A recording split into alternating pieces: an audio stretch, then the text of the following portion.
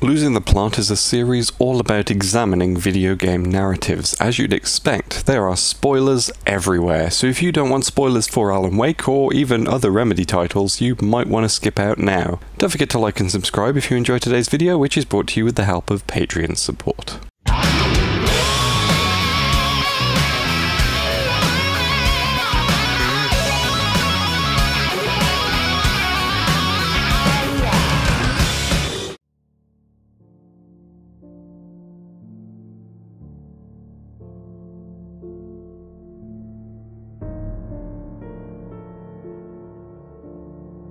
I'd always been interested in playing Alan Wake, but it wasn't until earlier this year, when I finally got into a position where I was able to, that I got to play it for the first time. It's a game that's always appealed, as it's about an author trying to survive as his latest horror novel begins coming true around him. It's exactly the kind of weird meta-narrative that appeals to me and my love of the strange and incomprehensible. And the game's story sure is bonkers. There is a straightforward thriller story buried under this weirdness, with Alan discovering his wife missing, a whole week gone from his memory, and a kidnapper holding him to ransom while dark forces close in. But then it gets progressively weirder. Amnesia, prophetic manuscripts, possessed tractors, and a diving suit man bathed in light that kicks off events by handing the titular protagonist a flashlight in a dream. References to a poet who's simultaneously famous and obscure, two old men who claim to be Norse gods and write prophetic songs about Alan's situation, and a broken light switch that turns out to be the most important item in the world. The game also doesn't have a proper ending, as Alan seemingly gets trapped in the darkness, leaves a cryptic final line, and is then told to wake up while David Bowie sings about astronauts. And all the while, Alan collects pages of a manuscript that describes the events that end up happening in the real world moments later. So today we're going to try and make some sense of this. Let's examine Alan Wake and find out exactly what's going on.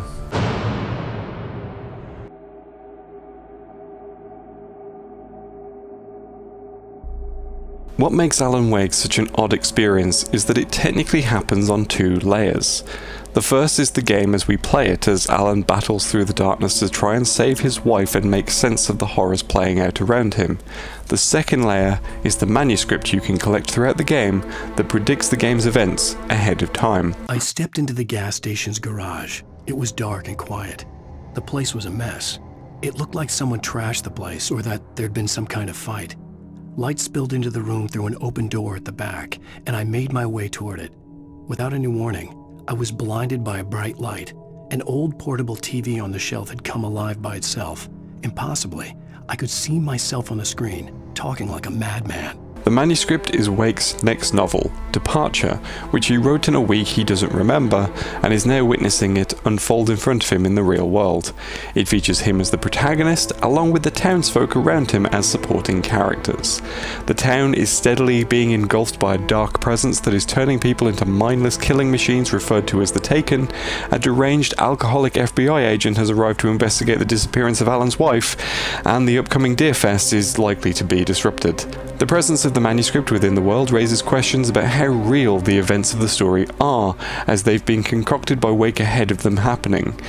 And it also raises further philosophical questions if the events and even the manuscript actually exist. The manuscript is typically accurate to the real events, so accurate that there's a moment where FBI agent Nightingale, obsessed with the idea of catching Wake, recognizes events about to happen because he read about them in the manuscript. Nightingale felt the situation veering out of his control, but the gun at least felt steady in his hands. He was ready to fire, resolved that he would let this happen over his dead body. And yet he hesitated. He had seen this moment before, read it in the page. He was transfixed by the déjà vu and the horror that he was a character in a story someone had written. Then the monstrous presence burst in behind him and dragged him into the night. But not everything in the game comes from the fiction. The opening of the game, where Wake and his wife Alice arrive in the town of Bright Falls, Washington, isn't in the manuscript, nor is the scene where she is abducted by a creature of the darkness disguised as an old lady in a funeral dress. These things happen without Wake writing them, but the manuscript suggests the Dark Presence needs the manuscript to escape its prison deep within Cauldron Lake, the central natural feature of the town and location of the cabin Wake stayed in to write his novel. The Dark Presence influences Alan's writing, but Alan can outwit it and write his own escape. He can somehow write an elaborate story where he faces off against horrors and yet constantly survives, and the dark presence doesn't twist this to its own ends. And if everything in the manuscript comes true, then it means that not only does the fiction control the supernatural presence, but it also gives Alan the ability to influence other people to do what he likes, as they play out their part in the story without thought. Trying to wrap your head around it all is enough to make your head hurt. This is where two aspects of the game's world that aren't directly part of the main narrative help to explain what's going on. As you move through Bright Falls, you will encounter TVs that show one of two things: Alan trapped in a cabin trying to write while looking terrified, or episodes of the Twilight Zone homage show, Night Springs. Let's look at the Alan show, shall we? In each of these, we get insights into Alan's thought process as he writes the manuscript that caused all of this. And there are some interesting threads running through his ramblings. A writer is a light that reveals the world of his story from darkness, shapes it from nothingness. The way a sculptor carves a statue from a block of granite. A story is not a machine that does what you tell it. A story is a beast with a life of its own. You can create it, shape it, but as the story grows, it starts wanting things of its own. Change one thing and you set off a chain reaction of events that spreads through the whole thing. The characters have to be true to themselves. The events need to follow a logic that fits the story. A single flaw and the magic is gone. The story must stay true for this to work. There have to be victims along the way, near escapes, cliffhangers. In a horror story, it can't be certain that the hero will succeed or even survive. He almost has to die. The writer being a light in the darkness is an interesting one because that's literally what he becomes. The story forms itself around him and he's the one pushing towards making an ending. His initial goal is to save his wife, but by the end of the game, his goal becomes finishing the story, writing an ending and escaping back into reality. There's also the literal interpretation of the darkness being the enemy and him carrying a flashlight to defeat it. But in all of this, he knows that there are rules that must be adhered to, and violating them causes the story to fall apart. Characters have to stay true to themselves, because if they are written out of character, then they most likely won't act believably, and everything just falls apart. He's also surprised to find himself writing a horror story, and he knows that he has to follow the rules of the genre outside of what he's used to in his previous works. Bear all of this in mind as we look at some of the Night Springs episodes. If our lives are already written, it would take a courageous man to change the script. All of these episodes follow a central theme, the concept of an objective fixed reality created by someone or something else. An absence of creativity features a man creating a world around him to the confusion of the women in that world. He is the author of that story, struggling with writer's block and failing to put something of note in the basement. He even refers to it as a plot hole, something he needs to resolve, or it all tears apart. The episode about the dreamer talks about the need for the characters to keep the dreamer asleep or else they die within the dream. They don't exist without the person dreaming them into existence. It's not hard to spot the similarity with fictional characters only existing because of their author, and perhaps this includes several residents of Bright Falls who assist in Wake's story. The moral of the other stories asks questions about free will versus our lives being predetermined, and the nature of how writing horror is a way to bring horrors to life. If you go looking for mythology, it may come looking for you. And such quests always bear fruit. Night Springs. There is a very real chance that all of this points to one explanation. Nothing in Alan Wake is real. The story isn't supposed to represent a real town with real people and a real author running for his life. Instead, the story exists solely as a metaphor. Alan even says at one point, For me, the supernatural had always been nothing but a metaphor for the human psyche. there's a real chance that the whole game exists as a metaphor for its own author, musing on the nature of fiction, that he is Alan Wake. Because in a story where the events are driven by something emerging from a lake, it's easy to glance over at the credits and realise that the writer's name is Sam Lake. The similarities between the names of the real writer and the fictional one are obvious, but Wake showing up on a talk show with Lake himself in a flashback directly puts the writer into the story. Not to mention that Wake's previous work, a series of gritty crime dramas about a hard-boiled cop whose family had been killed, are almost certainly a reference to Max Payne, Remedy's previous title, which not only was written by Sam Lake, but also features his face on the protagonist. His talk show appearance even references this. Once more, do the face for his Sam. It's incredibly likely that Alan Wake is not meant to be a literal story, but one where its author is placing himself into the story. It's a way for Sam Lake to express frustration at moving from high-tension, high-violence action into moody horror. It's adaptation in video game form, where Charlie Kaufman struggled to adapt a book about flowers into a movie, so he wrote a movie about struggling to adapt a book about flowers into a movie. The game even presents itself as episodes of a TV show with distinct end cards and previously seen segments to refresh players at the start. It adds to the layers of unreality and says this is all explicitly fiction. That's it. I've cracked it. I'm onto you, like I've figured it out. Nothing in Alan Wake is real. None of it was ever real. It's purely metaphorical fiction. It's an allegory. Nothing is real. Of course, that all makes sense until a looming concrete monolith emerges and undoes that whole theory. Right now we're in control.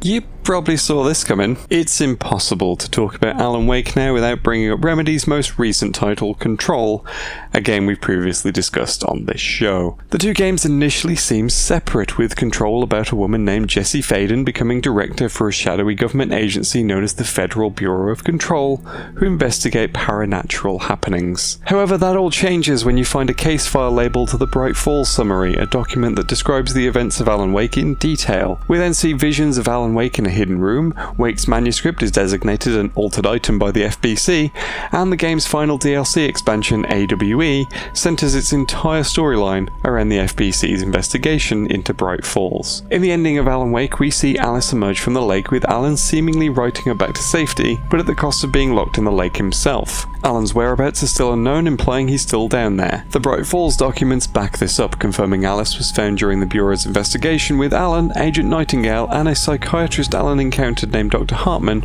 all still missing. In the AWE DLC, we also find interviews with Alice confirming the existence of the mysterious Mr. Scratch, who shows up without explanation in the ending, as he has been badgering Alice. There is a case file entitled The Shadow, which appears to be the FBC's designation for the dark presence from Cauldron Lake, and most notably the DLC revolves around stopping Dr. Hartman, currently held in captivity in the oldest house, from escaping into the Bureau at large. Turns out, Hartman's fate was not a pleasant one. After Alan imprisoned him in a room with a dark presence during the original game, we never saw him again, but when the FBC arrived, they found Hartman at the lodge, changed into a Taken. The Bureau apprehended him and returned him to the oldest house for containment and study.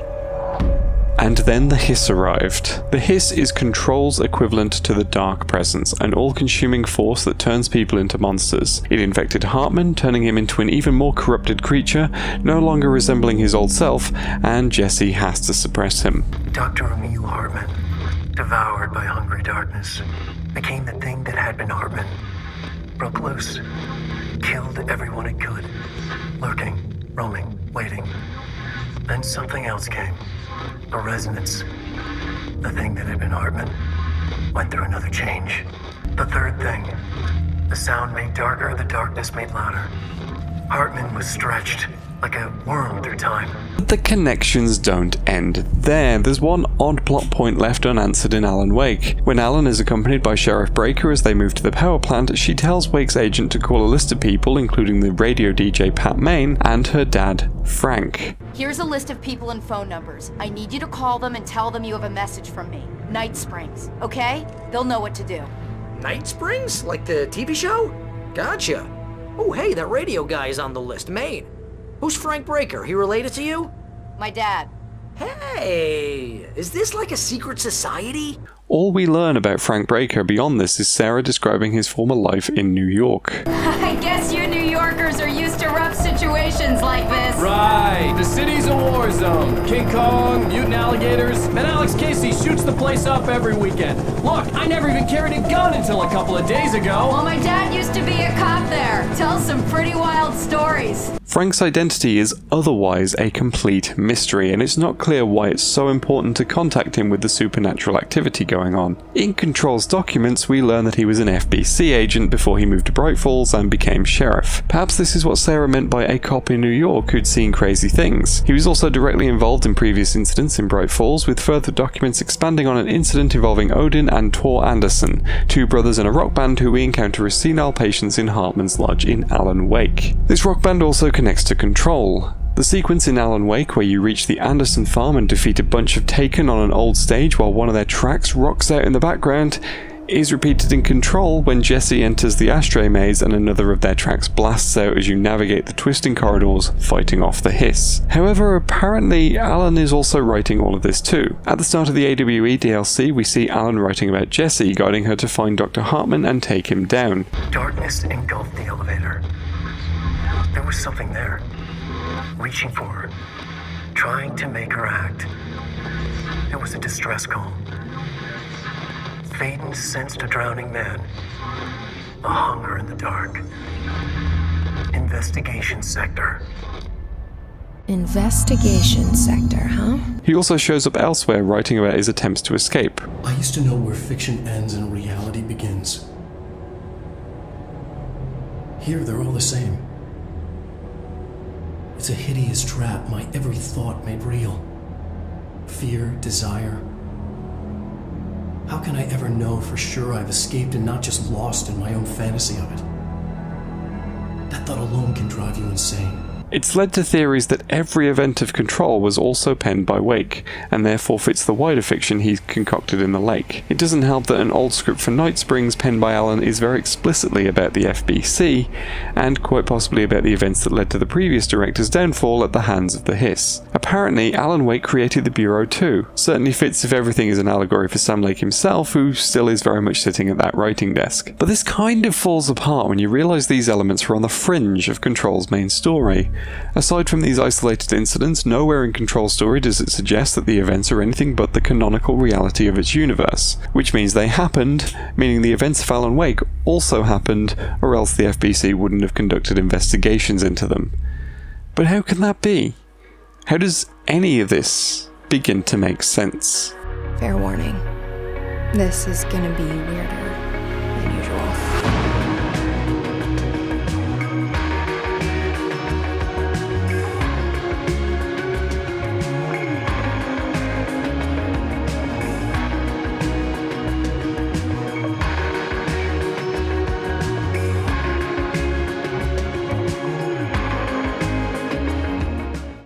The events of Alan Wake were an example of supernatural events spreading into our world. The Federal Bureau of Control has an official designation for these occurrences: altered world events. They can be small scale, creating an object with supernatural properties, designated altered items or objects of power depending on their severity.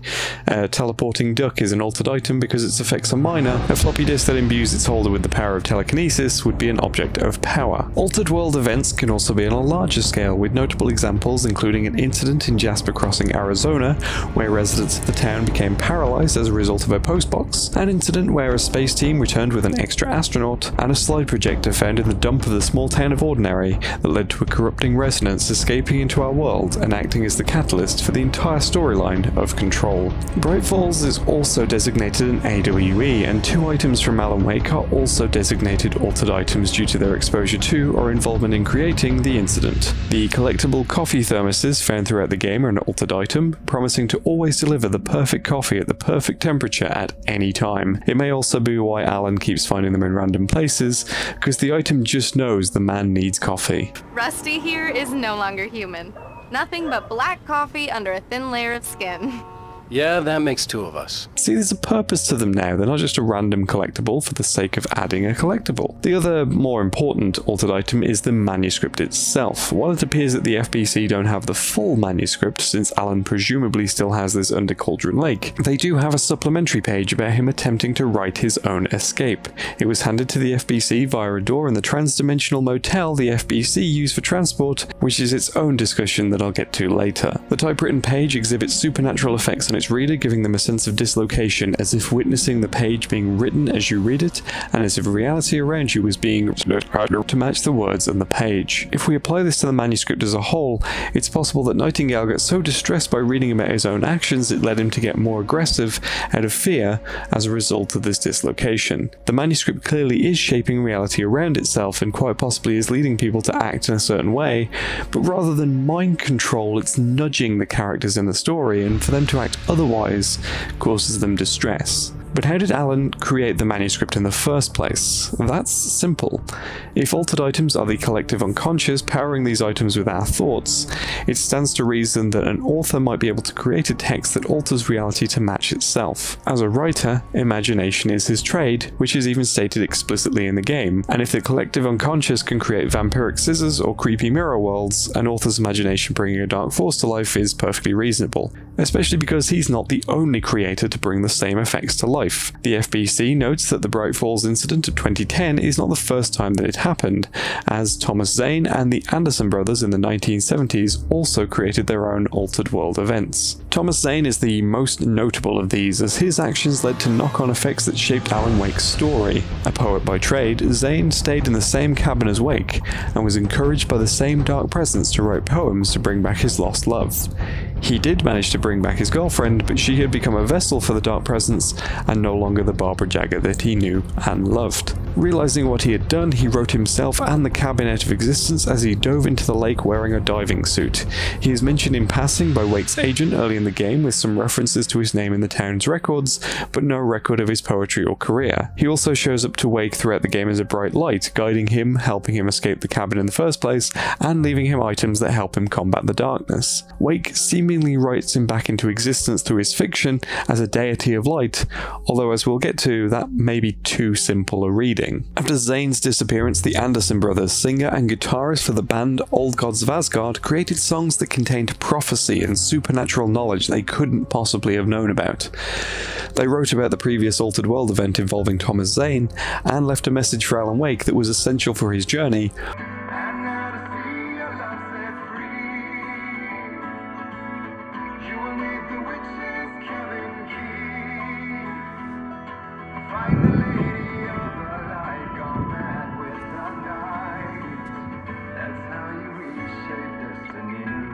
While also writing a song about Wake's specific plight in Children of the Elder God, a song that blasts out in one of the most enjoyable encounters in the game.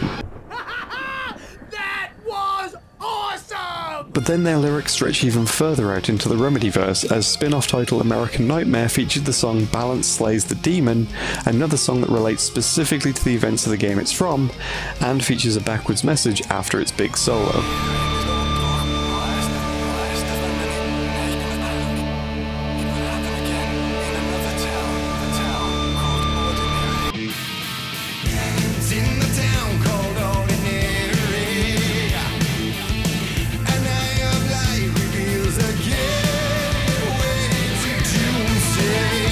Yeah, they also wrote Take Control, the prophetic song that plays and controls Ashtray Maze, and relates to Jesse Faden's story and doesn't touch on the events in Bright Falls at all.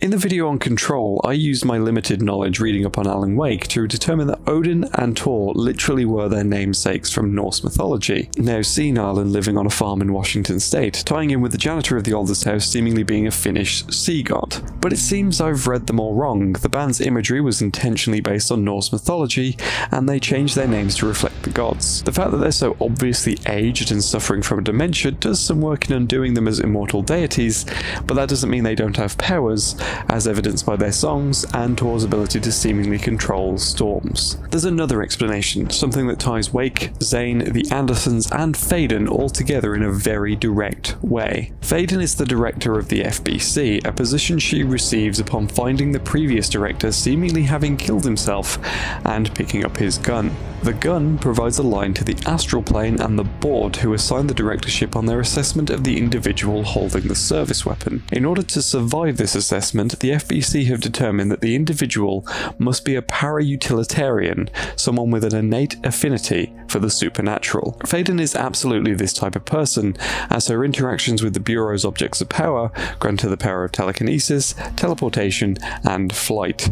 She holds a benevolent supernatural force in her brain that guides her and grants her healing powers, and she receives visions of the former director and others from time to time, including Wake himself on a couple of occasions. It's no wonder that she was considered as part of the Bureau's Prime Candidate program, designed to find para-utilitarians suitable for the role of director. But she wasn't the only one, as Wake himself is listed as a potential candidate in the Bright Falls file. And this is where things get interesting. If Wake is a para-utilitarian, that explains a lot.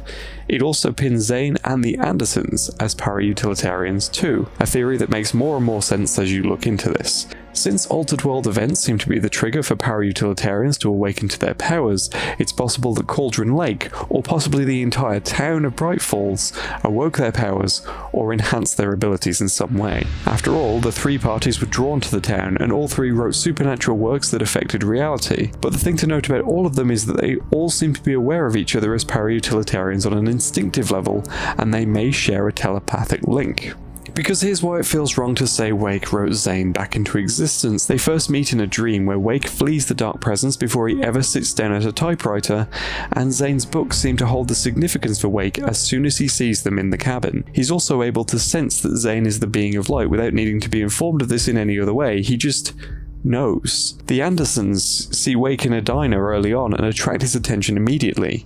Odin seems determined to speak to Wake and bond over a song. When they meet again in Hartman's lodge, the two of them seem to see through their dementia-ridden mental fog and do their best to communicate to Wake that he can do something about the darkness. They seem much keener to speak to Wake than they do other characters and are quick to offer him knowledge. Wake himself writes about Faden while trapped in Cauldron Lake, guiding her to stop Hartman while also trying to use the FBC as his escape route.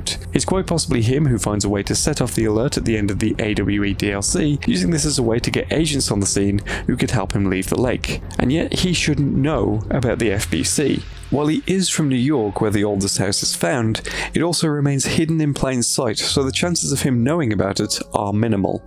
Unless his para-utilitarian abilities means he can sense it, and possibly can sense Faden herself, even when he's trapped in the lake. Meanwhile, Faden is aware of Zane's poetry.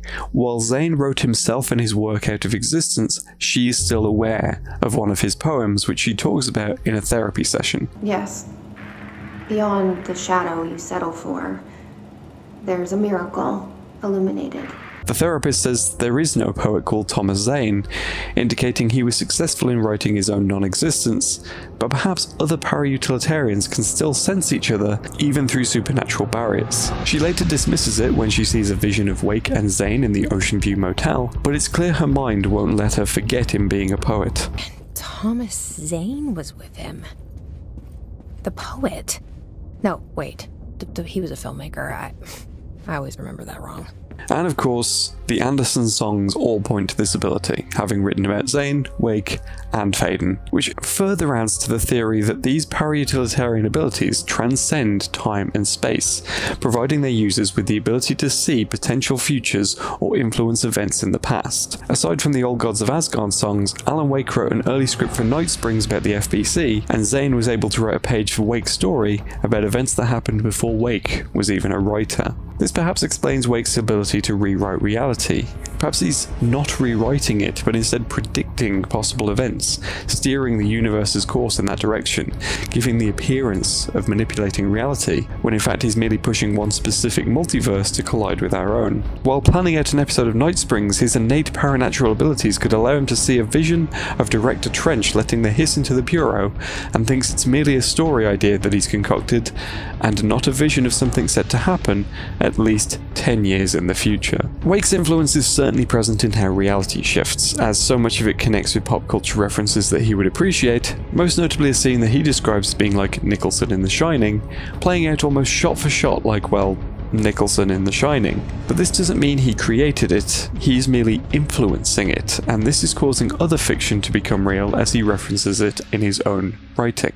Nothing in Alan Wake was created by him. Instead, the Dark Presence manipulated his innate paranatural leanings to steer reality towards an outcome beneficial to itself. It showed up in his dreams before he wrote about it. It manipulated events to get Wake to the cabin and stole his wife before he wrote about it. Because that's the other part of the puzzle here. It's not just the para-utilitarians who are to blame.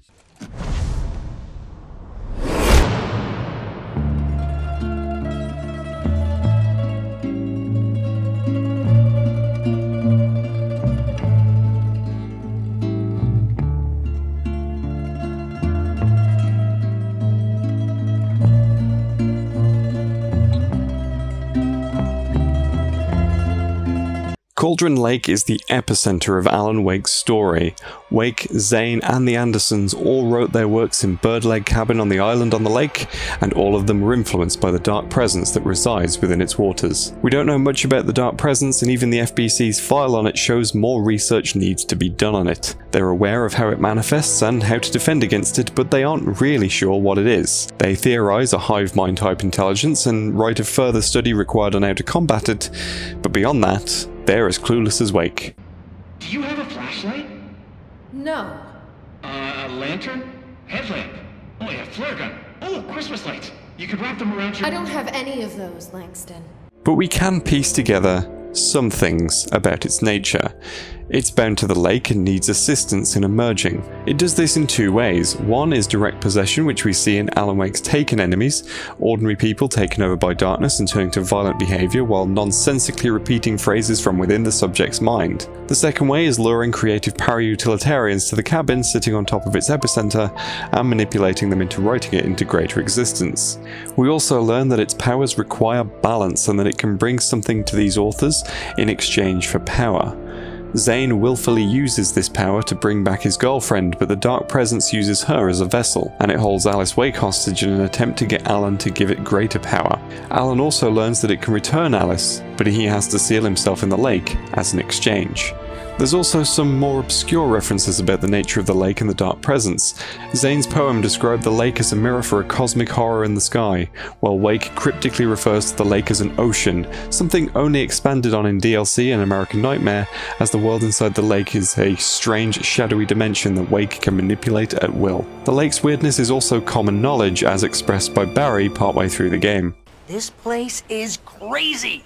Disappearances, mysterious deaths, urban legends come true, and get this, most of this stuff takes place around Cauldron Lake. Well, you ain't wrong, mister. The Indians thought the lake was a doorway to the underworld.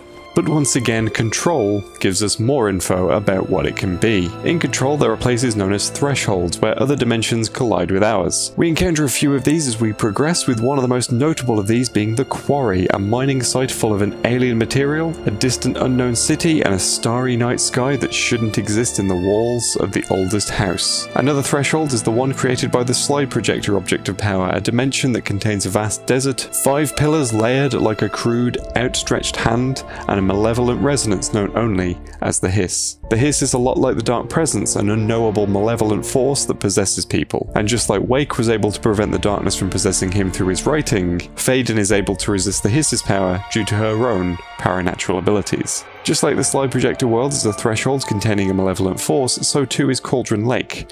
This is what Wake means by, "It's an ocean." It's a portal to a dark dimension that magnifies paranatural abilities, allowing creative people sensitive to these forces to write works that manipulate reality. Evidence for this exists in both games, as both Cauldron Lake and The Oldest House, the FBC's bizarre reality-shifting HQ, are referred to by the same terms in both games. Built the farm close to the lake, a place of power. It's a place of power, an ongoing AWE of its own. Further connecting these two, if Cauldron Lake is able to take Alan's writing and manipulate reality into following it, The Oldest House also warps reality in a similar manner, changing the director's portrait throughout the building from Trench to Faden as soon as she becomes director, and her nickname of the Hiss becomes the Bureau's official designation as soon as she says it to a colleague. And just like that, my name for it is official. Cauldron Lake also connects to The Oldest House, not directly but via a conduit. Throughout Control you encounter a place known as the Ocean View Motel, a hub of sorts that Jesse uses as a form of transportation. The FBC aren't clear on its origins or how it works, but they do recognise it as a kind of interdimensional walkway connecting different bits of reality together. Normally we only ever travel through one door in this building, the one marked with an inverted triangle representative of the mysterious board. But there are a number of other doors and no one is clear where they connect to. Except for one.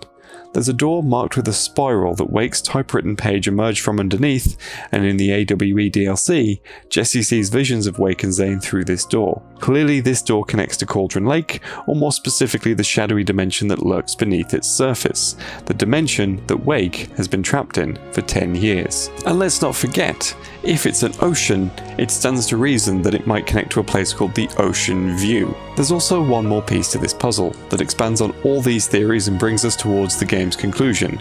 Wake creates another altered item through his story, an item known as the Clicker.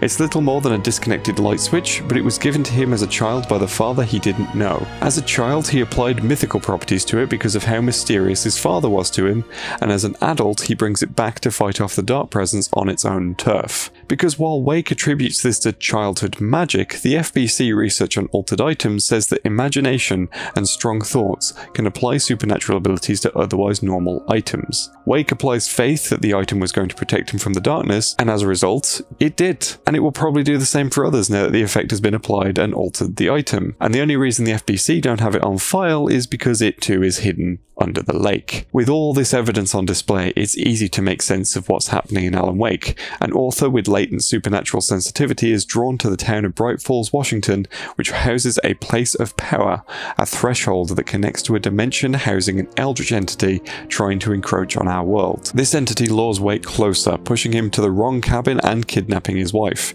The powers of this entity combine with the author's supernatural abilities to create a manuscript that can manipulate reality in a direction favourable to the entity. But Wake's powers also allow him to break the hypnotic trance the entity seemingly puts him under, and he changes the story to grant him an escape, protect him from the wrath of the entity back in our dimension, and manipulate events to allow him to create a defensive item using paranatural abilities and succeed. He writes an ending when he reaches the cabin and realises that he's now trapped, but there's no logical ending he could write that would just eradicate the darkness and allow him to return home.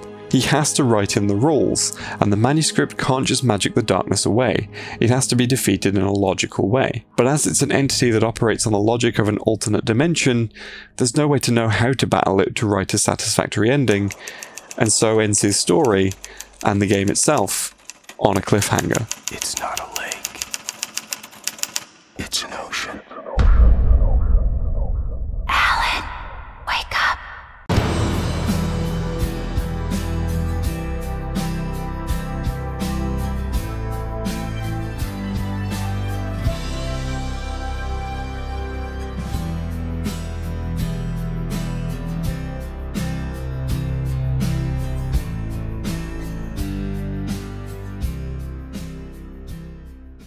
So what does all this mean? I wish I had an answer to that.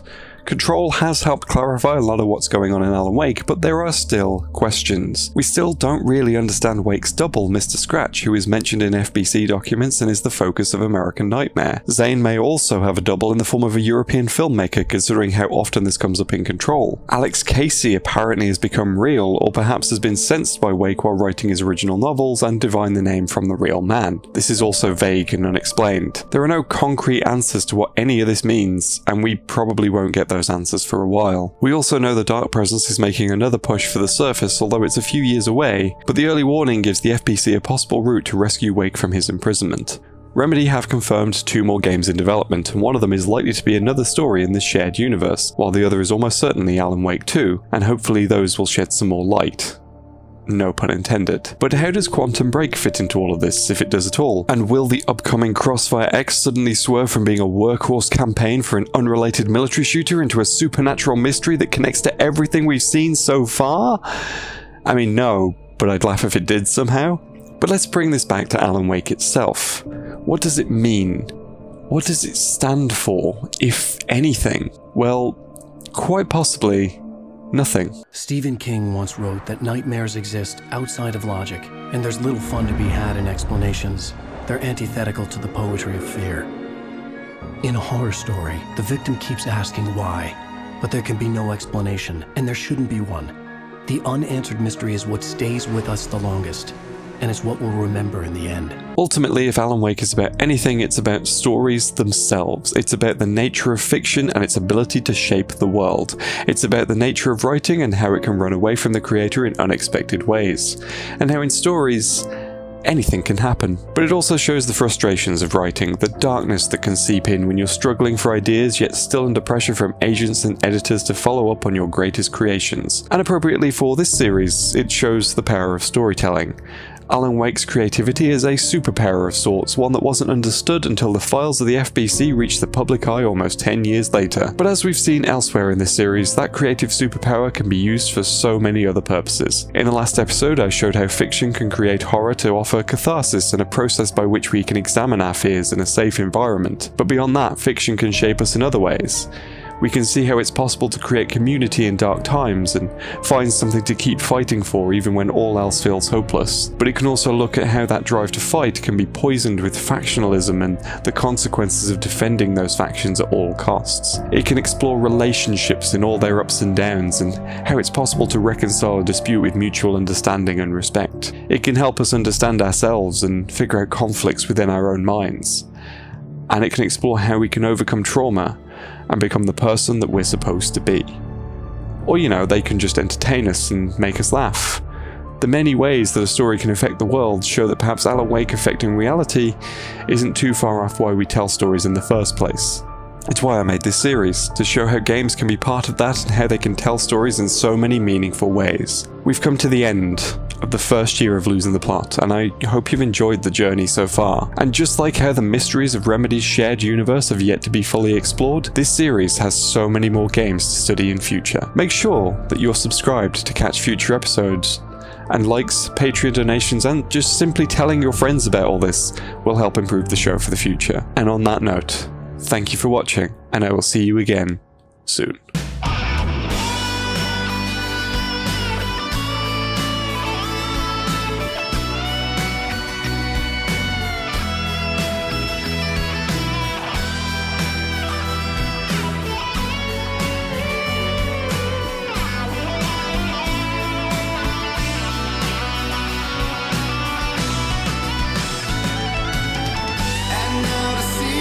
Set free.